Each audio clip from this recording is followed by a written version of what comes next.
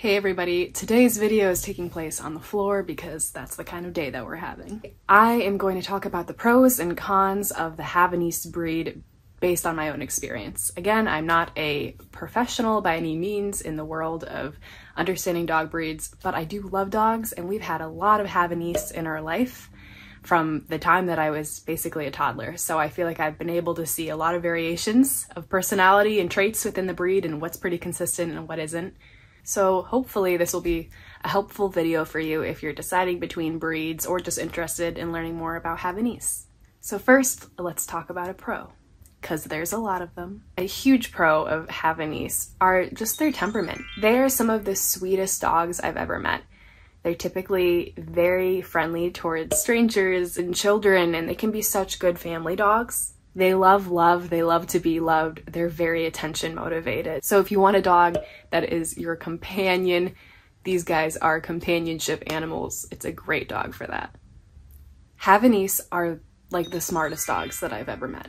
They pick up on training so fast from a young age, and I think they kind of like it. I think they like learning new things, so it's quite easy to gamify training and make them excited to do it. We started training our Havanese Pistachio when she was like barely 3 months old, and we started with sit and stay, and she got it within like a couple days. It was pretty insane. Obviously you build up all of those things and help them get better and more consistent with it, but Havanese are such fast learners. And now a con. Havanese are very smart. This can also be a bad thing. In my experience, they follow patterns very quickly, and you have to be very careful about what patterns you're forming. Otherwise, they will predict what's about to happen before you even do. So this can become a bad thing with things like the vet. They learn pretty fast, they don't love the vet, and they might have an attitude with the vet. They might also pick up on cues more easily that you're planning to leave the house and feel more anxious in advance because they know you're about to leave. They're just very smart. And that also means they can get into things more easily, and they can problem solve their way around barriers that you created. Trust me, they're good escape artists. They're good at finding out how to open containers they shouldn't be opening. They're just very smart. Next, a pro. Havanese are Velcro dogs. You'll probably hear this a lot once you're in Havanese communities, but they're Velcro dogs. They're very loyal to their people, and they want to be with their people as much as they can. It is very common if you have a Havanese that it will actually follow you everywhere you go throughout the house. So maybe that could be a con for some people, but I like having a little companion, a little shadow to follow me around the house, and it's sort of a nice thing. This also helps with them being quite good off leash from what I've seen. They do want to stay where their people are. So if you have a large amount of land and there isn't a fence, like they'll pretty happily take their whole perimeter there as theirs, but they're not going to necessarily want to go gallivant into somebody else's yard because they want to stay where they can see you and feel like you've got their back, or that they've got your back. Sometimes they think they're protecting us more than we're protecting them, I think. I've heard this and I've seen this, that female Havanese can be less Velcro-y than the boys. The boys are very clingy. So if you are looking for a little bit more of an independent dog, a female can be good to go with. However, this might also mean that they're not going to be as good off leash. So definitely get to know your dog before you trust them with that type of power. So a con can be that since they're so loyal and Velcro-y, they also are known to get pretty bad separation anxiety.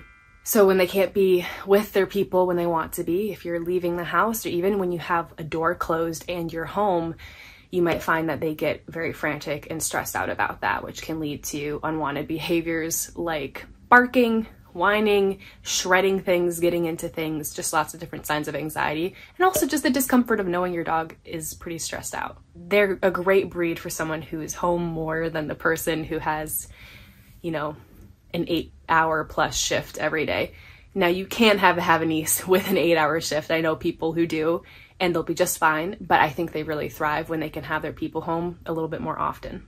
If you work from home, if you're retired, they're a really great dog to have because they'll just thrive with having your presence around.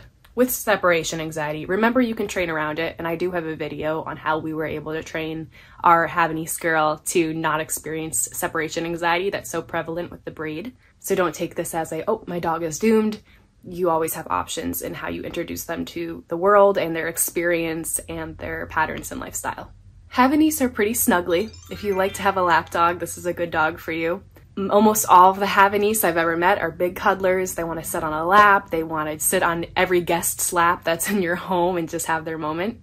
My parents' dog, who's a Havanese, is the most clingy and loyal of all the Havanese I've ever met, but he's not a cuddler. So there's exceptions to every one of these rules about the breed. It just sort of depends. Our Havanese got very cuddly after about 5 months old, I want to say, so sometimes it just takes a while for it to kick in. So some people would say the Havanese breed can be yippy, barky, whatever you want to call it, that they can be vocal. They can be reactive to people passing in front of your window or dogs passing in front of your window. They can just be barking for attention. They can just be a sort of barky breed. This for me is very trainable. Our Havanese doesn't bark very much. So again, depends on the expectations that you're setting from the get-go. As long as you have control over that, if you get your dog as a puppy and things, I think it's pretty easy to train around. But realize that this is considered a little bit more of a vocal breed, as are, I think, a lot of small dog breeds. Havanese are great indoor dogs. They're great apartment dogs. They don't need a ton of space, in my experience, to thrive. They will just be really happy with whatever home that they have. I'm not going to say that they are a low energy breed because they love to play. They're very playful, but they are very content to use whatever space they have to play. They thrive with a couch or something to perch on. They're big perchers. They'll be very comfortable living in the home of somebody who's home a lot. I don't think they're the dog that needs to be walked every day to thrive. Not really the Havanese. A lot of them like walks. Not a requirement. Havanese are like the funniest dog that I've ever met. They're so playful. They will make up games on their own. We have a lot of times that, you know, we've just finished work or something like that, and Pistachio obviously wants to play. We're not really feeling like playing, and she will just entertain herself, and through that entertain us. She will, you know, she loves to just stomp on one of her squeaky balls and watch it slip out from under her paw and shoot across the room and chase after that, and they're just so goofy. If you want a dog that's going to entertain you, it's a good one to get. One thing to note about the Havanese breed is their coat does need a lot of maintenance. They are able to grow very long hair. If you've ever seen a Havanese show dog, you know what I'm talking about. We always keep ours in a puppy cut, which is really freaking cute in my opinion, but they still need to be brushed. They will get mats. Their hair will get in their eyes. Their hair will get in their mouth as it grows out. You just need to be maintaining that coat. You can go see a groomer for this. They know how to take care of all those things, or you can be doing it yourself at home. Lots of video tutorials online for how to trim your Havanese to whatever style that you want, but it's not going to be a dog that, you know, never needs a bath, never needs to be brushed. They should be brushed at least once a week, I think. A great thing about Havanese, one of my favorite things about this breed, is that they do not shed. They're hypoallergenic. So if you have dog allergies, or if you just don't like having animal hair all over your house, this is the dog for you. They don't shed. They don't even smell. I mean, depends what they've rolled in that day, I guess. But they don't really smell. They don't drool. They're just like pretty clean dogs. And for having such a beautiful coat that comes in so many different colors, it's really nice that they aren't leaving some of it behind when they leave where they've been sitting for a while. Pretty easy to clean up after and not have a house that is just like a dog lives here when you walk through the door. I don't know if this has just been my family's experience with all of our Havanese, but they can have sensitive stomachs. So it can be a challenge sometimes to just figure out what, you know, kibble or food they can eat without barfing later or getting weird digestive upset. And same thing goes for treats and other sorts of chews that you might just not be able to be as experimental grabbing things off the shelf to feed them. They might get more upset stomachs after eating something in the yard. Every dog, you know, will upchuck every now and then from what I've seen, but I just think the Havanese can be a little bit more sensitive. So once you find a kibble or snack that they really thrive with, you just stick with it. No biggie.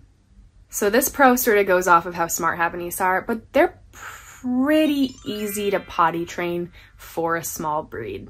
I say that because I know a lot of small breeds, because they're bred to be small, they also tend to have smaller bladders and just like a harder time being able to hold everything in. But I definitely think you can train a Havanese to be potty trained in under a year. Again, they pick up on patterns very quickly. I think if you can introduce some sort of cue for them, like a bell to hit before they go out the door, those little things help so much.